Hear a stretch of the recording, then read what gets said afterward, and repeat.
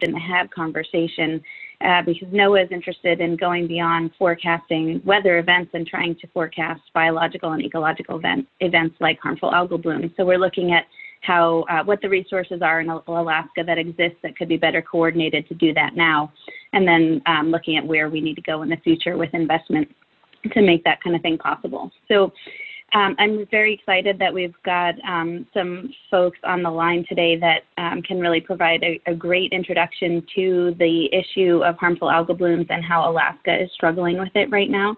In Alaska, we have a Alaska Harmful Algal Bloom Network, and Kayla Schomer, who's a fellow with Sea Grant and the Alaska Ocean Observing System, is going to introduce you to HAB.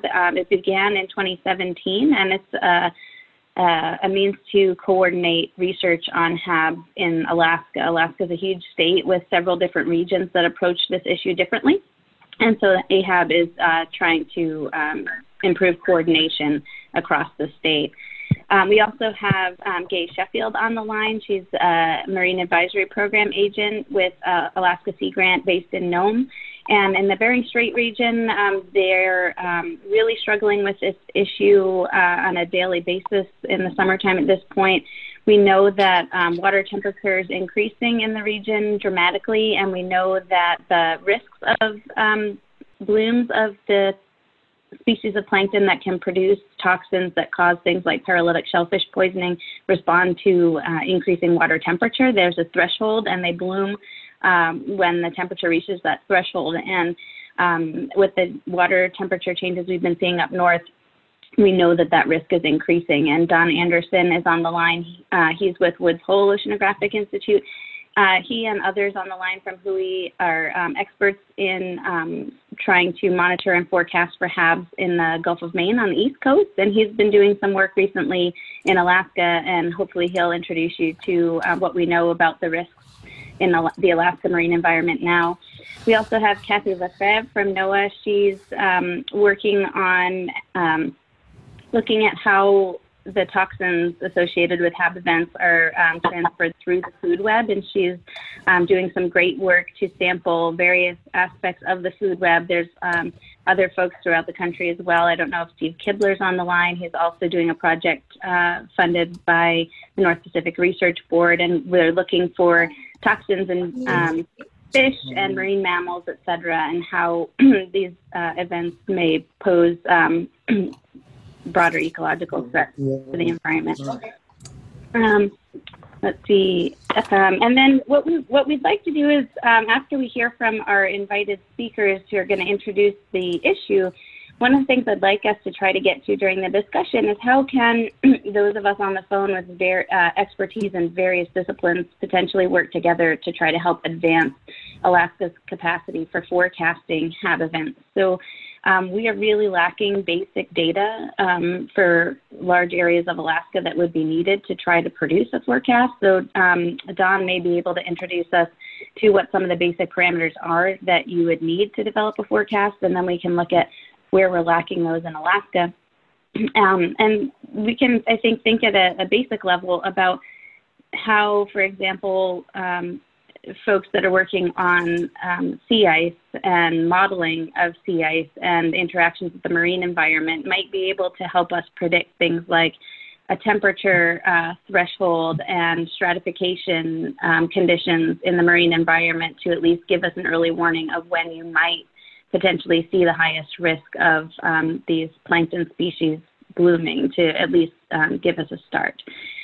So I think that's all I'll say by means of introduction to give us plenty of time for our guest speakers and discussion. And so at this point, I believe I'll introduce Kayla Schomer. Is that right, Meredith? Kayla's, okay. So Kayla's a Sea Grant Fellow with the Alaska Ocean Observing System, and she's going to introduce us to the Alaska Harmful Algal Bloom Network. And then after Kayla, we'll hear from Gay Sheffield to tell us about a workshop that HAB put on recently in Nome. One thing I will mention as well, and Joe McLaughlin from Alaska DHSS is on the phone, you know, we had we had an event where someone was exposed to paralytic shellfish poisoning just in the last week here in Alaska. And so this isn't just an academic exercise. There's a real risk to human health, and Gay will talk about what people in her region are doing to get ahead of this there, where it's a pretty new concern. But throughout the state, Alaska has been dealing with this for quite a while, and Joe may be able to tell us a little bit about recent events. Thanks so much, everybody, for joining us. Hi, everybody. Thanks for that introduction, Danielle. My name is Kayla Schomer, and I have been the Alaska Harmful Algal Bloom Network Coordinator for about 10 months now. And the Alaska Harmful Algal Bloom Network, as Danielle said, was formed in 2017, and it was formed to provide a statewide approach to HAB awareness, research, monitoring, and response in Alaska. And we coordinate a diverse group of coastal stakeholders to address human and wildlife health risks from toxic algal blooms. The network is currently made up of about 75 people and growing, which represent over 30 federal, state, tribal, recreational, and educational entities. We have when the network was started, they came up with 8 objectives. And the first one is to reduce health risks to humans from harmful algal blooms, or HABs. The second is to identify information needs, data gaps, and emerging HAB threats. The third is to expand and enhance statewide HAB wildlife and shellfish monitoring. The fourth is to improve effectiveness of and coordination for HAB event response. Fifth, develop HAB event forecasting capabilities. 6, improve HAB education and outreach to coastal Alaskans. 7 is to unify and build on existing regional HAB networks in Alaska. And the 8th is to facilitate a safe supply of seafood. And our network operates within 4 working groups and 5 main regions. The working groups are communication and outreach, research, monitoring, and event response. And then the 5 regions that we work with each have 1 to a few regional leads to report out about what's going on in the network or in their region. And we have a call once a month about HABs, and the call can include anything from current toxin levels to new research projects. And then we open up the floor to anybody that has any other information they'd like to share network-wide. And our 5 regions currently are Southeast. We work mostly with the Sitka tribe in the Southeast, or Sea-Tor. It's the Southeast tribal, hold on, we'll get back to it, hold on. And then we also work with Kodiak, and then South Central and Kachemak Bay, and then the Aleutian Pribilof Islands, and then the Arctic, which Gay will be talking about what's been going on up there. We just held a workshop in Nome to discuss the potential of HABs in the area. In each region, the organization we work with is working to reduce the risks of HABs through phytoplankton monitoring, shellfish testing, or both. But due to the remoteness of a lot of the Alaskan places, the communities, and funding limitations, full monitoring coverage is pretty inconsistent throughout the state. But if you have any questions, would like more information, or would like to join the network, you can send me an email at Schomer, SCHOMMER @AOOS.org, and then or visit our website, which I have up on the screen right now. I am not sure how to. Oh, there we go. Now it's okay. Okay. All right. Thanks.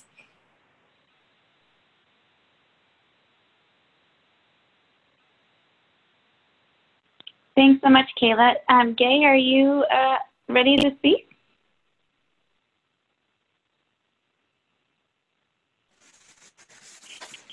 No. Gay, if you're on the line, you can be on mute.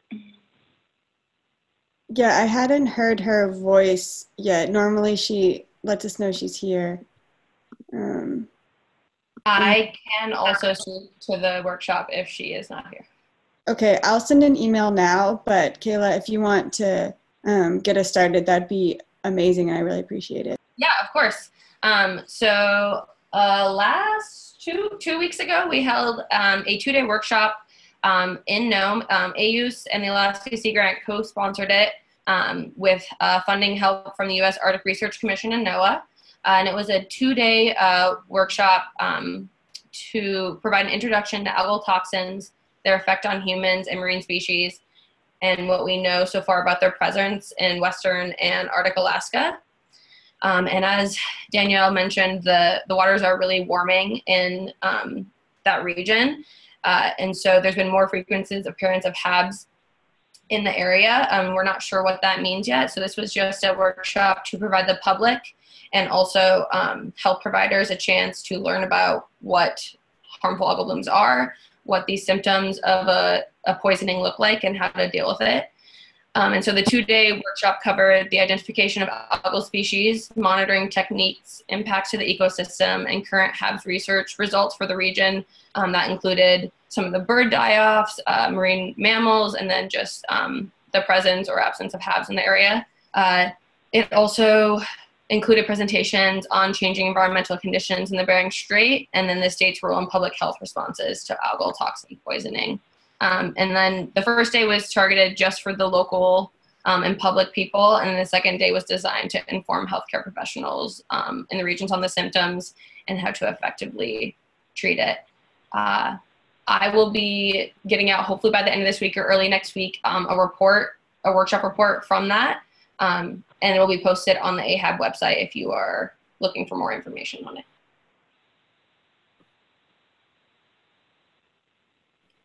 Okay, thanks so much, Kayla. I appreciate it. And Joe McLaughlin, I know you're on the phone as well from Alaska Department of Health and Human Services, and I know you were involved, I believe, in the discussion with the health professionals in Nome. If you would like to pipe in and add anything to help set the stage for people about the human health concerns and the urgency of this topic, you're more than welcome to. Sure. Hi, this is Joe McLaughlin.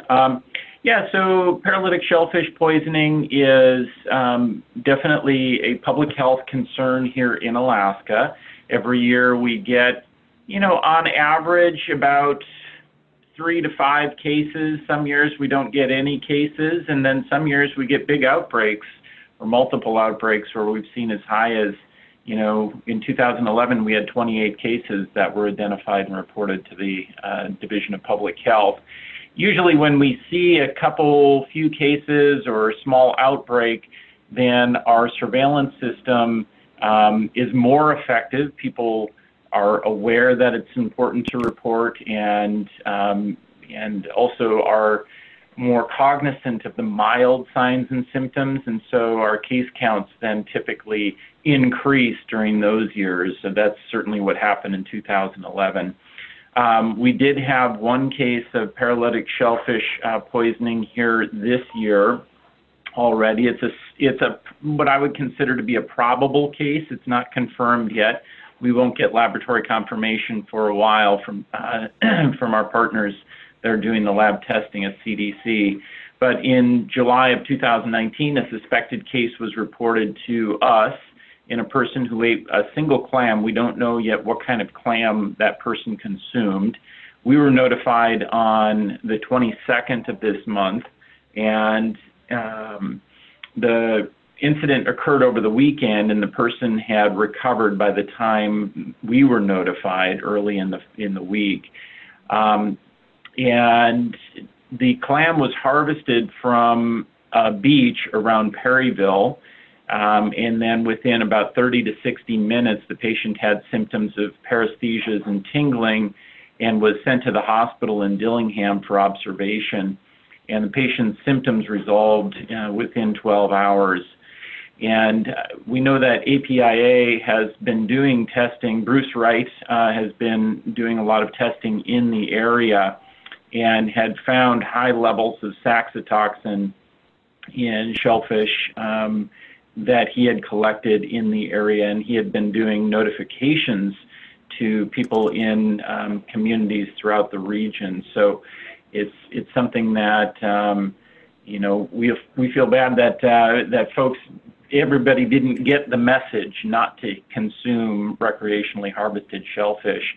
Now in Alaska, we have a challenge here within the state health department, and that challenge is that there are no circumstances under which we can say definitively that recreationally or self-harvested or subsistence harvested foods, or sorry, shellfish, are safe to consume, because we know that PSP cases have occurred during every month of the year here in Alaska, and the toxin is odorless, it's tasteless, it's colorless, so there's no way to know if shellfish that you're about to consume is contaminated with saxitoxin. And also, unfortunately, the toxin is heat stable and cold stable. So if you cook your shellfish, you're not going to denature that toxin. It's still going to be viable. And the same goes for freezing. If you freeze your shellfish before consuming, that toxin is still viable. So our recommendation here in Alaska is not to consume self-harvested shellfish. We do have commercially available shellfish that are tested, and so those are considered safe to consume. But we do have a lot of information on the Alaska section of Epidemiology's website about paralytic shellfish poisoning. We've got epi-bulletins that have gone out in the past that show the distribution of cases that have occurred. Primarily, the vast majority of cases have occurred in southeast Alaska, south central Alaska, into the Alaska Peninsula and the Aleutians. And that's where we've seen most of our cases. Kodiak has had high case counts as well. So that gives you kind of a little snapshot, and anybody who would like more information about paralytic shellfish poisoning in Alaska and you can't find what you're looking for on our webpage, just feel free to go ahead and give me a call or pop me an email and I'll point you to some resources. Thanks so much, Joe. Meredith, is Dawn Anderson our next speaker? Yes, and we do have a question in the chat from Toby here. I'm not sure who is best to answer this, but this question is, clams are collected at Wales and several other locations. Is there any plans to test those before Wales area waters get cold?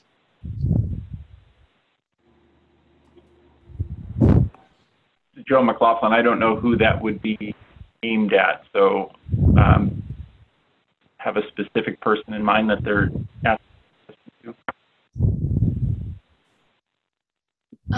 This is Kayla. I'm not sure if there is anybody testing clams up in the Arctic region right now. Is that where? I'm pretty sure that's where Wales is. But Gay, I think, would be the person that would know. This is Kathy. I can just say I'll be presenting a little bit. We're going to be getting some bivalves and things to test, but it's not in a monitoring capacity. So it wouldn't be, you know, testing specific beaches where people are harvesting. It would be opportunistic samples taken on cruises that I'll describe later. Okay. Well, we can continue to try to get that question answered in more detail. And Toby, if you put your email address in the chat, then we can get it to the Alaska Harmful Algal Bloom Network and get you in touch with somebody who can help get an answer to your question.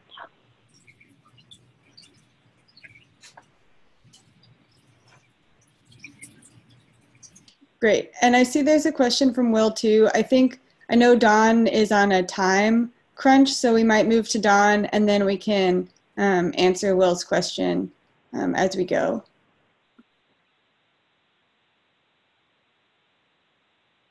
Okay, we ready? Yep. All right, let's see.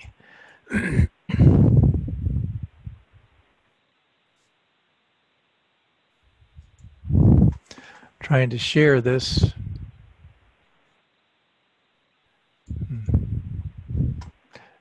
This worked before.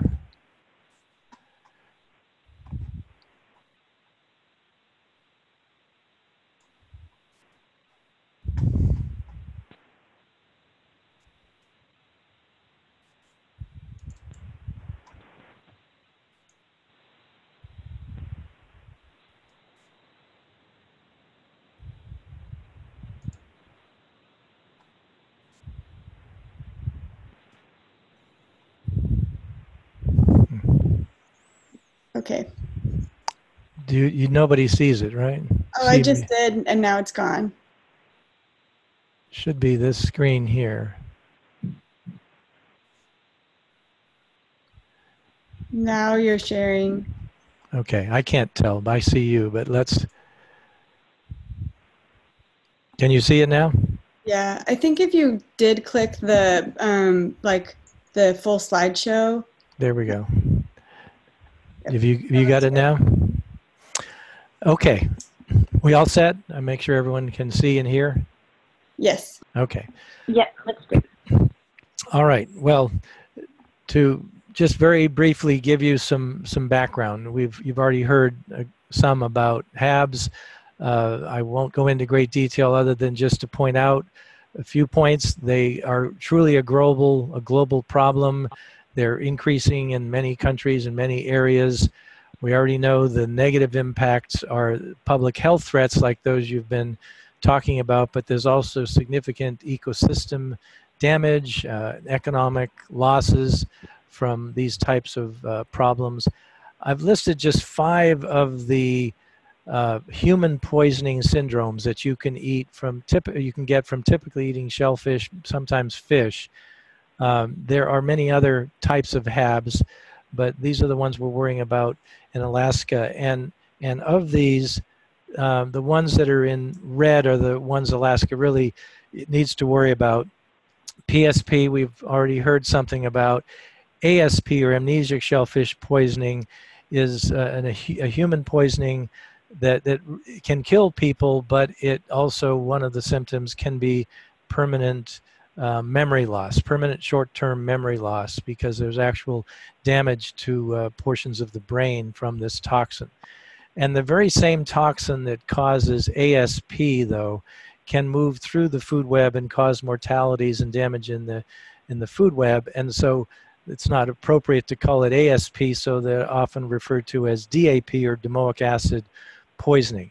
So those are the 2 toxins: saxitoxin that causes PSP, ASP, and domoic acid poisoning, all caused by the domoic acid.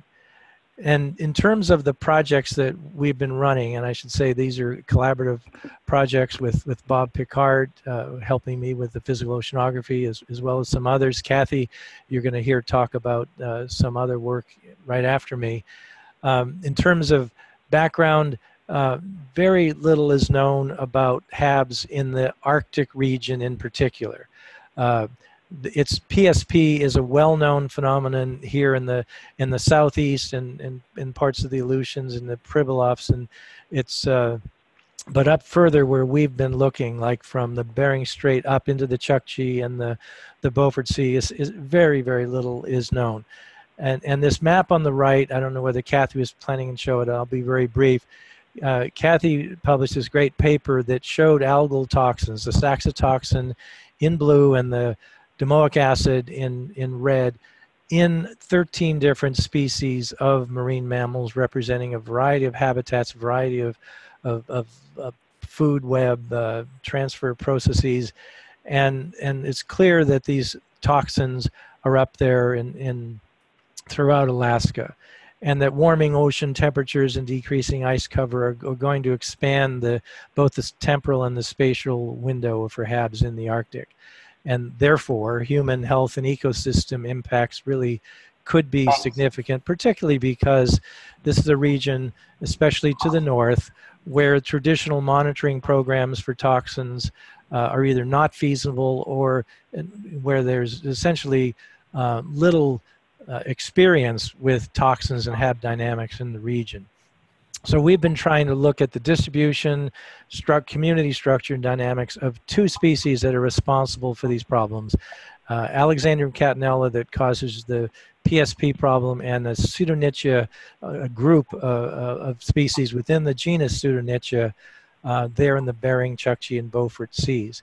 And we've done this through several cruises that we've joined, Healy 1801 and 1803 last year.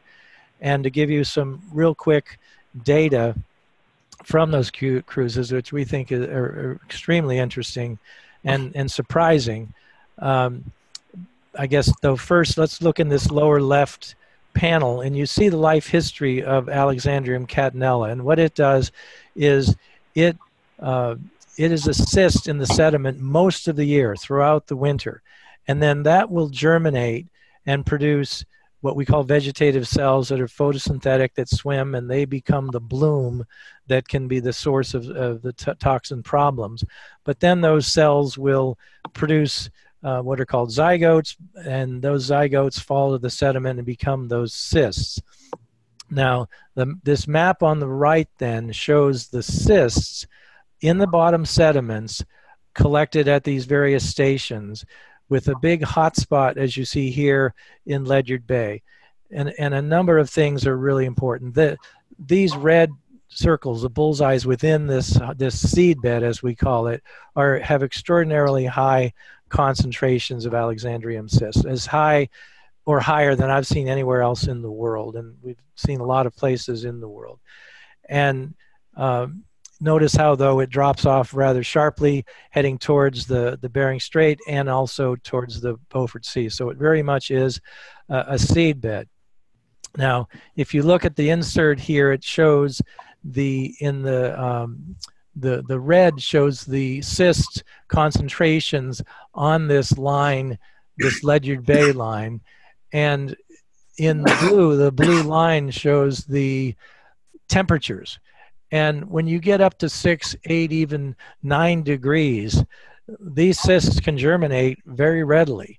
If it were less than 2 degrees or very cold temperatures, they will take months and months and months for a cyst to germinate. But at these temperatures, they'll germinate quite rapidly and synchronously. And that means you can have localized population inoculation in that region. Now, in the same cruise in 1801, this now shows the cells that are in the water. So now we're looking at what's up here in the surface waters. And again, there's a bullseye here showing in roughly the same area the cells in the water column, grading to very low densities in the Bering Strait and low as you head towards the Beaufort. And if you look at this diagram that Bob Picard produced, there's a strong association of the high concentrations of cells with the Alaskan coastal current water. But basically, what we're seeing is these concentrations we measured up there are well above the levels that can cause dangerous toxicity in other regions. 200, 300, 400 cells per liter is often enough. 1,000 cells is certainly enough to make things dangerously toxic, and we're seeing 5,000 cells per liter or more up in this bloom. The sea surface temperatures there are in the range that are very supportive of growth of this organism, and we do see that positive correlation between the cysts that are right below this bloom and the bloom, very much suggested that, as you see in this bottom bullet, blooms in the region may well be locally originating and therefore likely to be recurrent events, that you drop new cysts after each bloom and they're there to start something next year. Now, let's look quickly then at Pseudonychia. These are data from Kate Hubbard. There's a lot of information on this slide, but what you can see in the map are the color codes of where various Pseudonychia species were detected. And you can see well up into the Chukchi Sea, these red bars here are representing Pseudonychia australis, which is one of the most toxic, if not the most toxic, Pseudonychia species we know of. It causes problems out here in the East Coast, and it caused a big outbreak along much of the U.S. West Coast in 2015.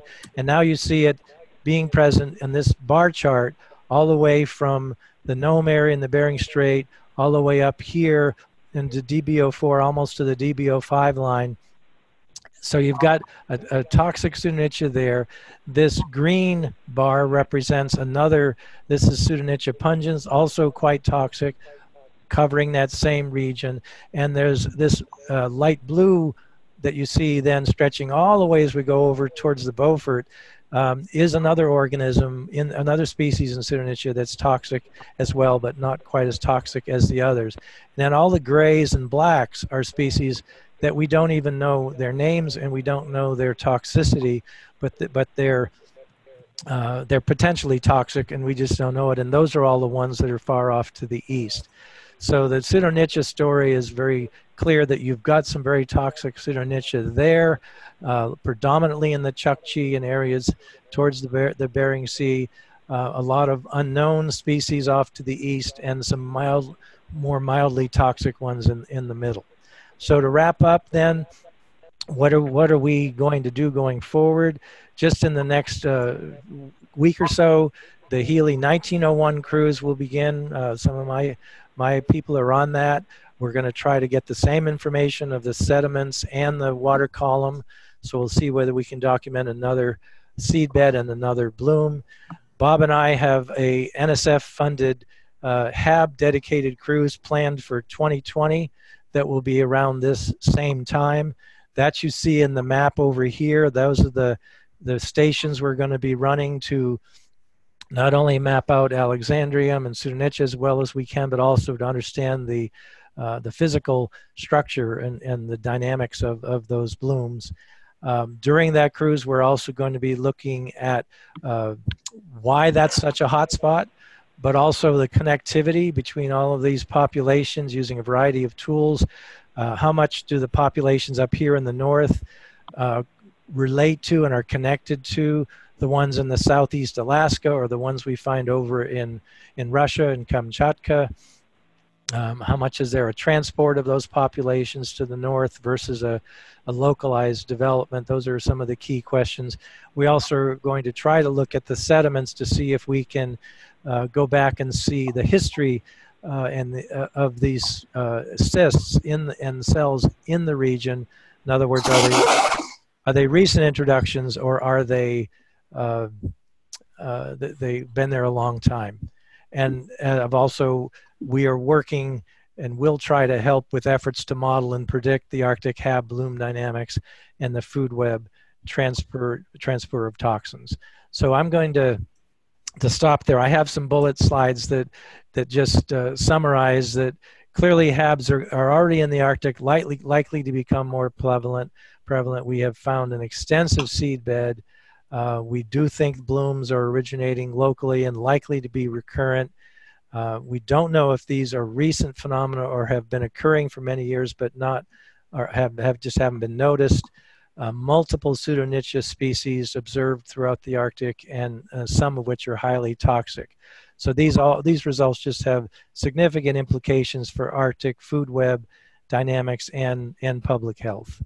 So with that, I'll stop, and I don't know whether you want questions now or move right to Kathy, but either way.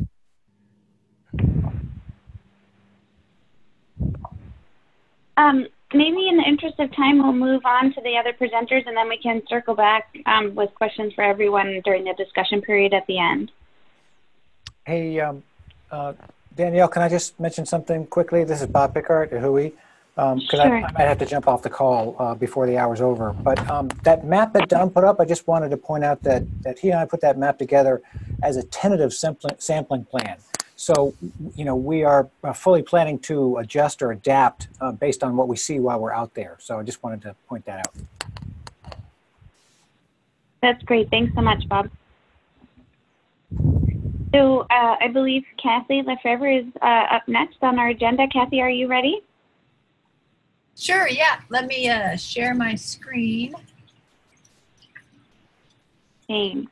I cannot share until Dawn is done sharing.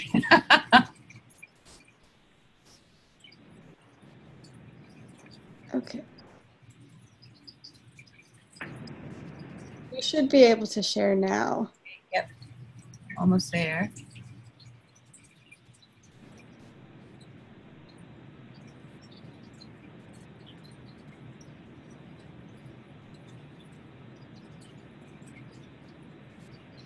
Okay, we're seeing the slides. Seeing a slide? Okay. Okay, this is perfect to follow on after Dawn. So we have kind of joined forces, Dawn and I, and put together sort of an even larger scale sampling by taking advantage of various cruises of opportunity to get the phytoplankton samples that Don was mentioning, so phytoplankton samples, sediment samples for cyst counts, and then we're going to be adding on the other trophic levels. So in the same places that we're getting the phytoplankton and the cyst counts, we're going to be taking zooplankton samples, fish samples, bivalve samples. We have people in place to take marine mammal samples, etc. And so what I thought I would just share with you really quickly is sort of the plans we have for this summer, and the opportunistic cruises that we have and the samples that we're planning to get from these regions. So this first slide is kind of a summary overview of the team that we've put together for this EcoHab grant proposal that we wrote, that we do not know yet if it will be funded. It's going to be considered in FY20.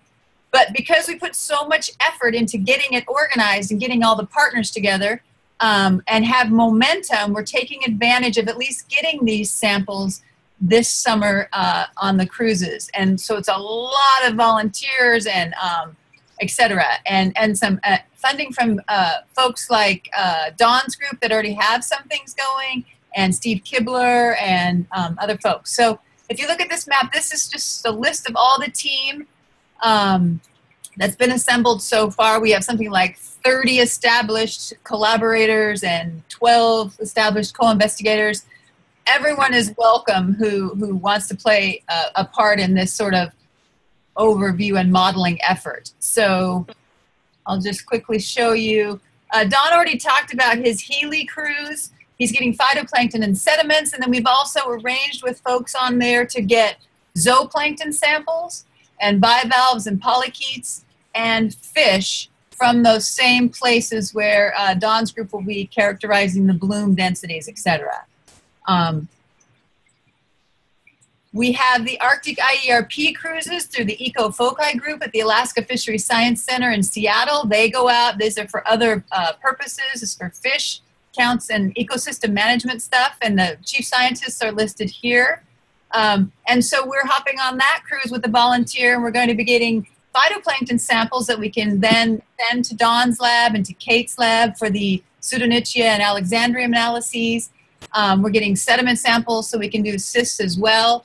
And we're doing zooplankton sampling, bivalves, polychaetes, and fish again on this cruise. And if you look at the, let's see, it's 3 legs. The first leg are these sort of green stars and triangles that go all the way through the strait down here near St. Lawrence Island. The second leg is up here, and the third leg is here.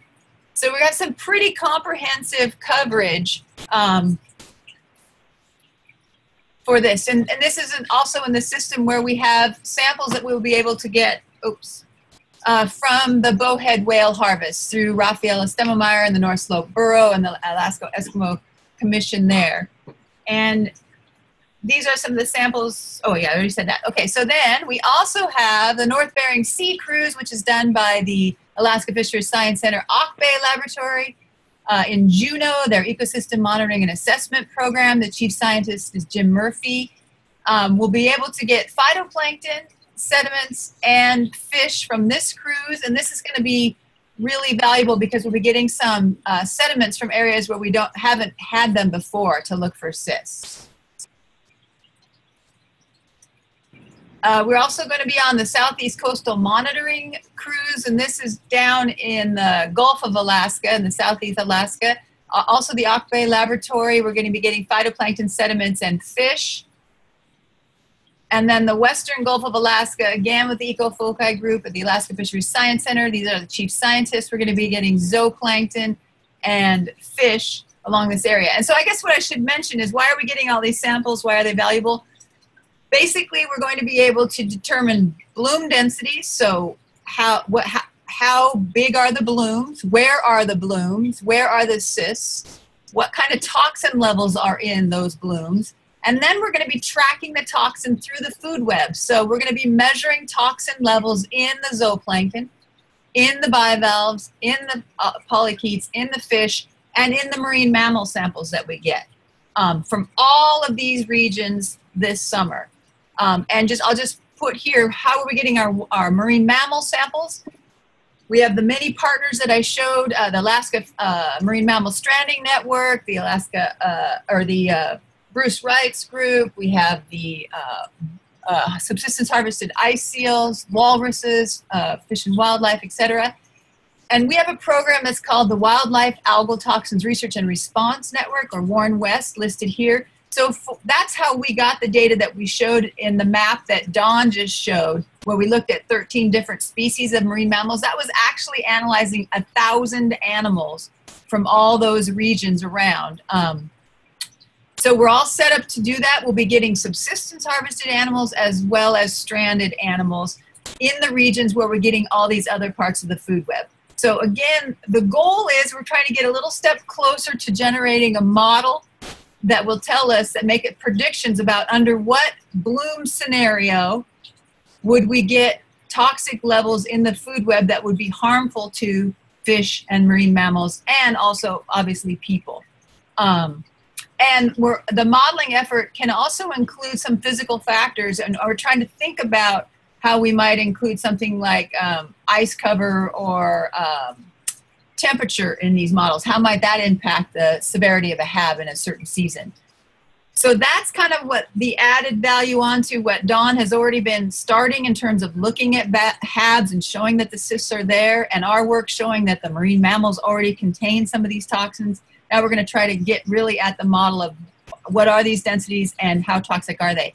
And then the last thing I'll show is we also got a small little grant for addressing the multi-species die-off that is occurring right now, or has been over the last month. And this map just shows, this is by Rick Toman, shows sea surface temperatures in the region of the multi-species die-off, so up near Norton Sound and the Strait area. And those X's show where we have already, or where Gay Sheffield was able to collect samples for us to try to look at the role of the potential role of harmful algal bloom toxins in this die-off. Of course, temperature is playing a role, could be starvation, other things, but we wanted to take advantage of this opportunity to get these samples and see what kind of toxin levels are there, see if they're playing a role. And just to give you some idea of the animals, this is a list of the samples that Gay was able to send us. We have some clams from the region, krill, bowhead whale sample, ringed seal, several walruses, a minke whale, and some of the other ice seals. And so that's really all I had to share right now. If there are any questions or however you want to move on. Thanks so much, Kathy. That was great. Meredith, could you, Kathy, if you could stop screen sharing, if Meredith would put the agenda back up for everybody to look at, that would be great. Okay. Am I still sharing? Okay, hold on. Maybe. Thanks so much, Kathy. Yep. I'm trying to figure out how to unshare.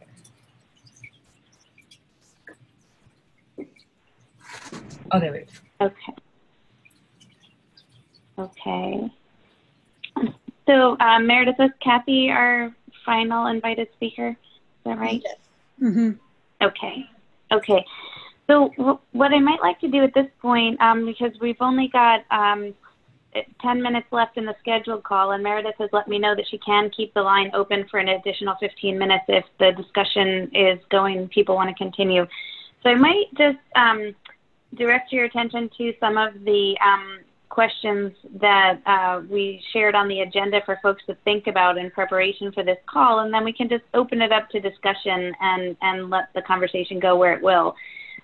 So some of the things we thought about were how can ongoing projects contribute information that's relevant to plankton bloom dynamics to help us provide some early warning of potential blooms, because we know that cells bloom under relatively warm water conditions. Can we identify some sources of data for things like surface and bottom waters that could help provide some information about when blooms may be triggered, either cysts in the sediments or blooms in the water column? How can the sea ice community provide information relevant to water column stratification and bloom dynamics?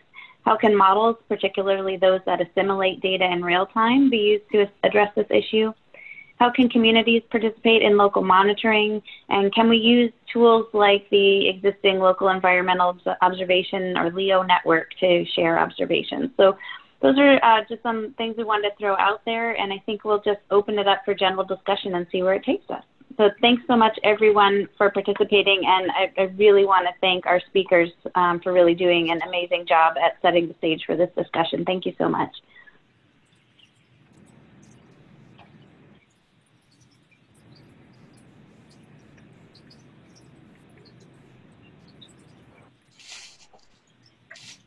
Donna, if you're still on the phone, there is a question from Kelly asking about whether freshwater input has any impact on cyst germination.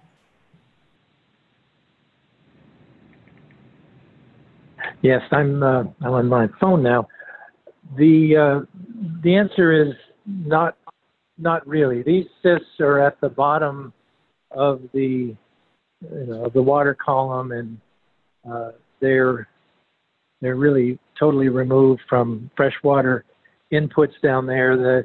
There is a link, though, between freshwater inputs and the growth of the organism once it's swimming in the water.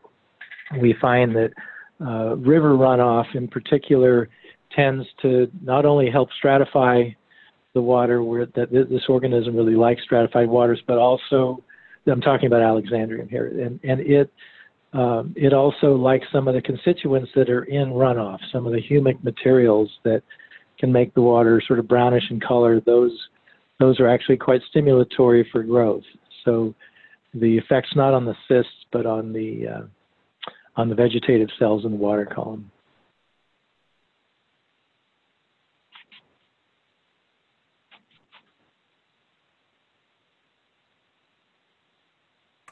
Hi, this is Bob Pickard. Don, I got a question for you. In your slides, you showed that in the hotspot in Ledyard Bay, that the biggest concentration of cysts were a little bit farther onshore than the amount of toxins in the water column. That was a sort of the hotspot, or the maximum amount were further offshore. And I was wondering if you have any thoughts about that, and perhaps could that be related to the nutrient distribution? Because we know that the farther offshore you go towards that sort of central channel region, you tend to get some higher nutrients than you get in the Alaska coastal water, as part of the ACC. This is a question that I'm hoping you help me answer someday. I noticed the same thing, that the cysts the bullseyes aren't exactly one on top of the other. They're close to each other, but the cells in the water column are a little further offshore. And so you could explain that several ways. One being nutrients, like you said. Another one might simply be physics. I mean, these cells have to swim from the bottom up to the surface waters after they germinate, and those layers are moving in different directions. And so by the time they get up in the surface, they are not likely to be sitting right over where they started. This isn't a lake. This is the ocean. It's moving. So it may well be a physical explanation of where they are transported to and where they are nutrients that defines that offshore bloom versus the more inshore center of the cyst deposit.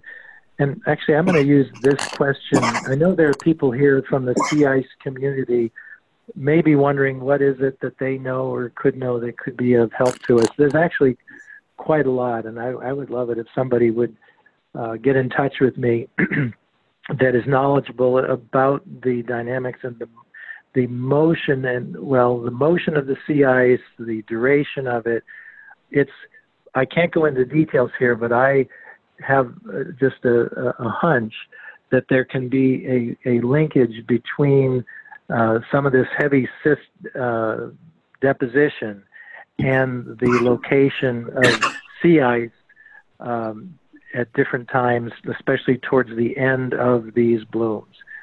So that's probably sounds like Greek, but basically these cells, as much as they're swimming in the water, as ice begins to form, if the cells are still there are mechanisms where we could actually have enhanced cyst production, enhanced production that then might lead to deposition when the bottom of the sea ice melts and reforms. And so there actually is a potential link between the cyst part of our story and sea ice. There certainly should be one between about sea ice and the plankton blooms as well. But there's definitely some grounds for some interesting discussions if people are interested. So Don, this is Jackie Richter Mengi. Thanks for explaining the connection that you see with regard to sea ice. I have a question then. So in addition to the duration, are you considering the fact that these cysts would be incorporated into the sea ice cover when it grows in the fall, and then stay there through the winter and be there to germinate in the springtime? Thanks. See, that's exactly what I mean. There's two sides to what I was driving at. One is, how do we get so many cysts on the bottom? And there may well be a mechanism for sea ice in that. It's complicated. I won't go into it here, but in that case, it would be more that the cysts form, or sort of they either form within the sea ice or they're trapped in it, and then as that forms, melts and reforms, which I gather it does at the bottom, you could actually have these cysts dropping to the bottom. But also the ones that are still there are going to survive. They would then be available in the next spring or summer to germinate. So you could well have blooms that start from the top and the bottom of the water column, and no one's ever looked into that, and it's something we're very interested in. This is Bill Adams. I have a comment on sea ice and phytoplankton, but it relates to work that was done quite a long time ago with an oil spill test in the Beaufort Sea. And the thing that I noted as the principal investigator on this was that in the parts of the test where the oil had been spilled intentionally, we found in the spring a much more vigorous algal growth than in the controls. And I wonder to what extent the potential that might exist for oil spills actually stimulating algal growth, either in the spring melt period or even during the open season when there's very little ice present. I don't think this has been looked at very much. And currently, I've been involved in looking at standards for environmental monitoring connected with offshore oil development in the Arctic. And it's one of the areas that I think might be of interest in terms of what this might mean in terms of HABs, because certainly we found the nutrient from the oil actually stimulated algal growth. It didn't suppress it compared to the controls. So I'll just leave that hanging and see what people might have to say about that. Well, this is Don Anderson again. Just very quickly, honestly, these species that we're worried about the most, the Pseudomytia and the Alexandrium, I don't think I've ever seen a study about the effect of hydrocarbons on their growth. It may be out there, but I'm not sure I've ever seen it. On the other hand, there are a number of algal species that are what we call mixotrophic. They are able to use carbon in different forms, whether it's particulate or dissolved. So there is certainly there's precedence for there being some sort of a stimulation in that regard. But that's about all I can say. I don't really have much to offer. That's useful. Thank you. Hi, it's Joey Comiso. Can I make a comment about sea ice? Hello? Yes. Do you hear me? Sure. Yeah, sure, go ahead, Joey. Yeah, we have comprehensive sea ice cover And in fact, we have a website at NASA in Neptune, and I'm sure some of you are aware about that. And we have weekly representation of sea ice cover, surface temperature, wind, phytoplanktons, and maybe some of these blooms, harmful blooms that are discussed here, can actually be detected just looking at the plankton distribution as observed by satellite in the Arctic region. And that can be used to maybe start warning communities about the possible presence of harmful algal blooms. I was just wondering to what extent this satellite data is useful for the community.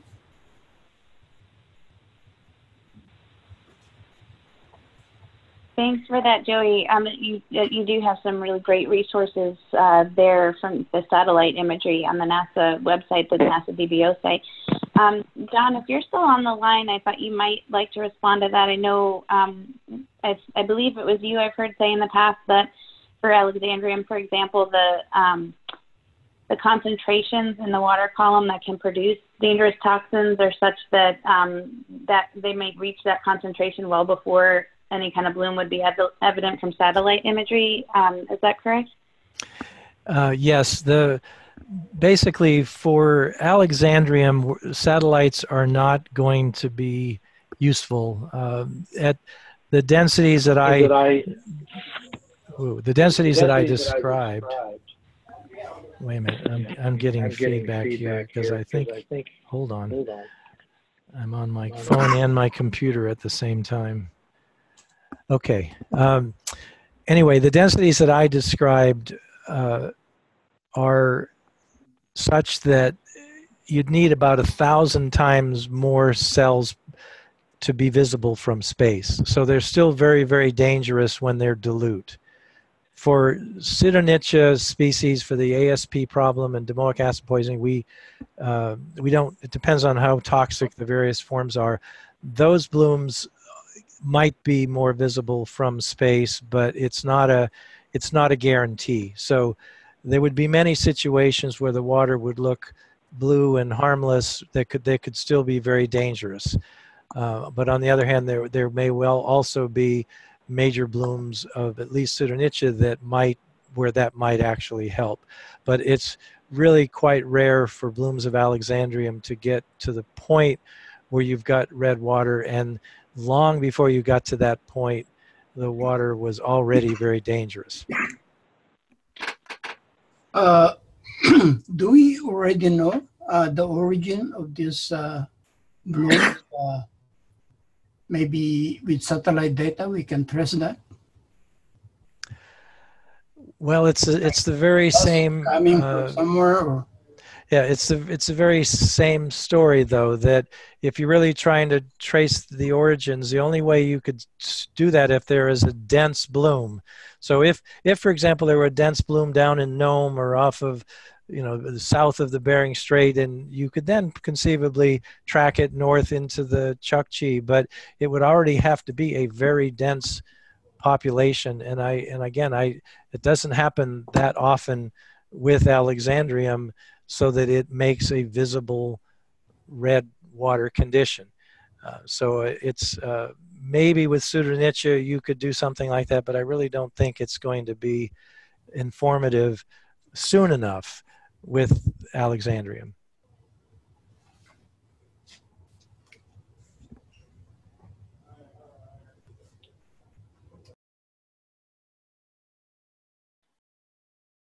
Don, this is Jackie again. I just wanted to let you know I'm going to talk to our sea ice coordination team or collaboration team after this, and maybe we can get some dialogue going, some more information from you that we can send out to the team and try to get you connected with some folks that might be able to answer some of your questions.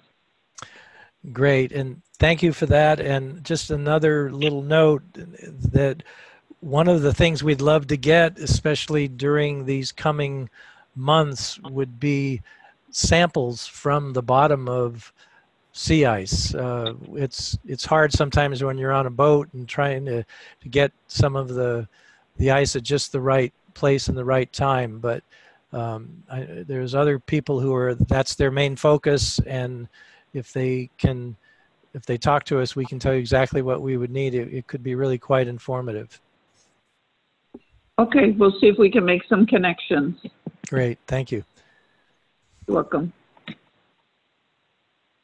This is Danielle Dixon. I also wanted to throw out there that the Marine Ecosystem Collaboration Team and the modeling subgroup have been talking about how we could advance modeling capacity for biogeochemistry in these models that look at atmosphere, sea ice, ocean interactions and feedback. And so we had a couple of calls last year, and we're planning a couple more this year for those of you that are interested. But one thing that occurs to me is, Don and Bob, if you're going out in 2020 for a dedicated HAB cruise, it might be worthwhile thinking about what sort of process study that could include that would help us get at some of the some of the nuances that you might need to include in a model, a biogeochemical model, that are specific to these Alexandrium and Pseudonychia, so that you might have better capacity for including that in models. So if you're going out there making some measurements, might you be able to do some experiments on board that would help you really get at the parameters you would need to build an informed model?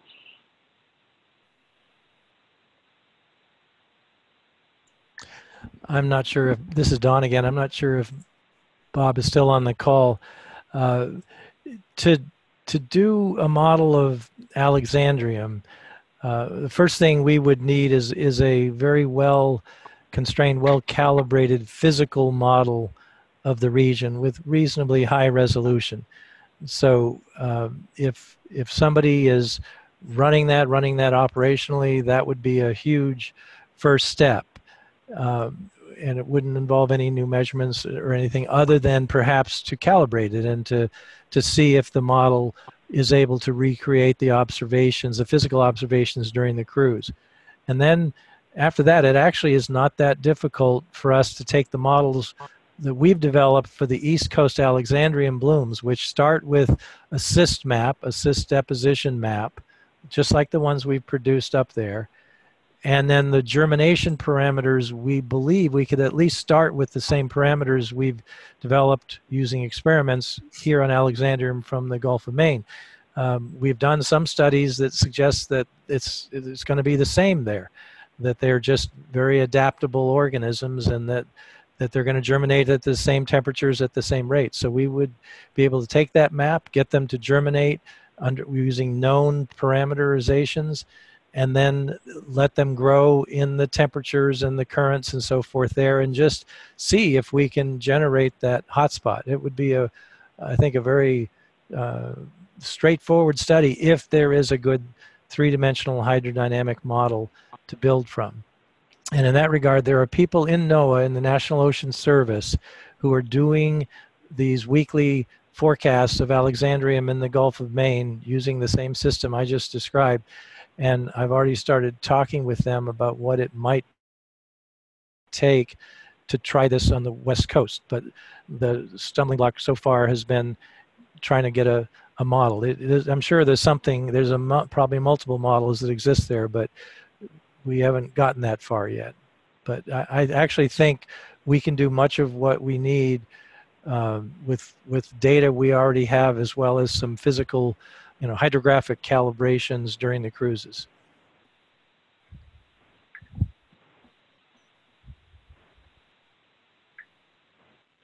Great, thanks. And if you keep an eye on the agendas for the marine ecosystems calls, you'll see when we're going to be having those discussions, when you might want to join us.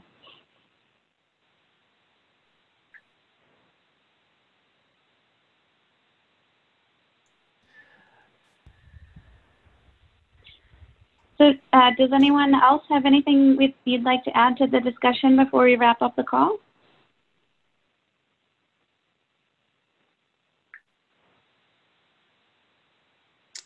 This is Meredith, and I just wanted to let Dawn and Robert know that they've probably got some chats privately in their chat box requesting more information or suggesting help. So just looking at those.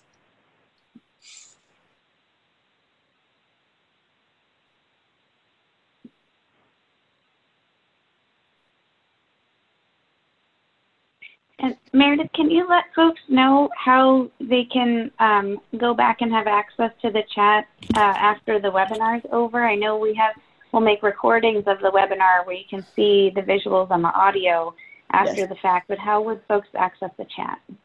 So I will post the link in the chat box for the webpage for this event, and I will post the notes as a comment on that webpage, and a lot of the information captured in from the chat will be captured in the notes. All of the relevant information there will be in the notes, and that will be where the recording is. I'll get the slides from Dawn and Kathy. Those will be there also. Great, thanks, Meredith. And I know we've got some folks participating that I'm not familiar with. It may just be that you're associated with a different collaboration team that I don't engage with every month. But I'm excited to meet some new people on the line. And if you don't typically participate in an IARPIC collaboration team, if you would please add your email address to the chat box so we can make sure that we circle back with you to invite you to join one of these collaboration teams. We'd love to have you participate more often. So, and with that, I think I'll thank everyone for participating. Huge thanks to our presenters. We really appreciate you taking the time to share your information with us, and we hope that you get some valuable feedback from folks who participated in the webinar. And this recording will be available, so and it'll be available not only through the IARPIC Collaborations website for people who are members, but they'll also be available to the public on YouTube. So please feel free to point your colleagues, anyone you think may be interested, to the recording. We look forward to continuing this conversation. Please reach out to the collaboration team leads if you'd like to see us have some follow-on webinars to kind of build off of this conversation. It looks like there's a great opportunity for the Sea Ice team to look at how they could get involved. And speaking for the Marine Ecosystem Collaboration Team, we're very happy to hear from you about directions you'd like to see us continue this conversation. So thanks so much, everyone, for participating, and we look forward to seeing this conversation continue.